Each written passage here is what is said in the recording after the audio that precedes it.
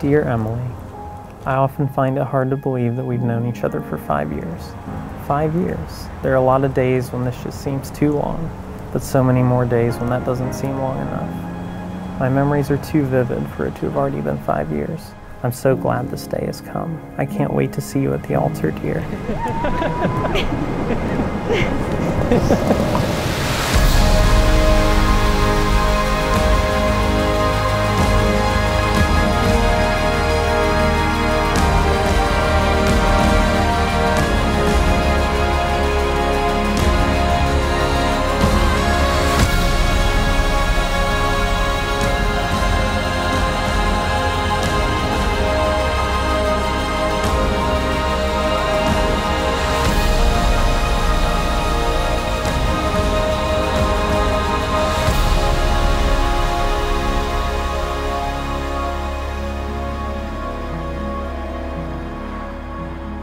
Brian, it felt like this day was never going to come.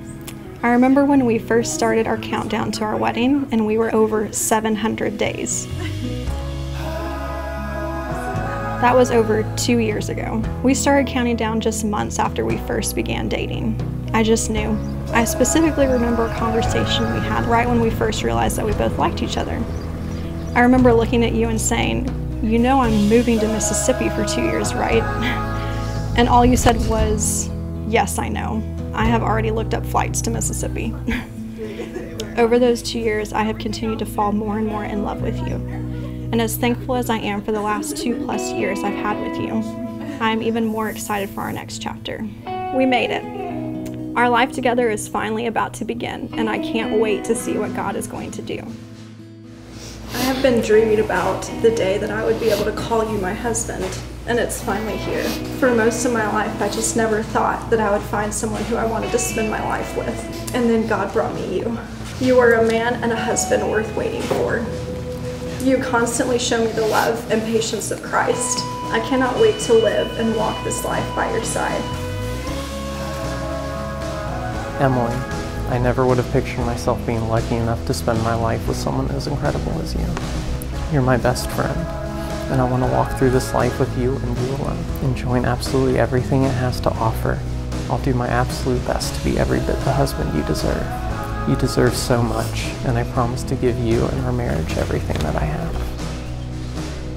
So because Ryan and Emily have made their vows with each other and in front of all of us, and most especially in front of God, I declare them to be husband and wife in the name of the Father and of the Son and of the Holy Spirit. What God has joined together, let no man separate. Ryan, you may kiss your bride.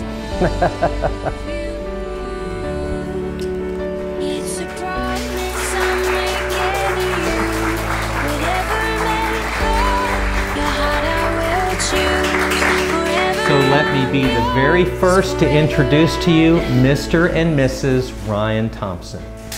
I get to love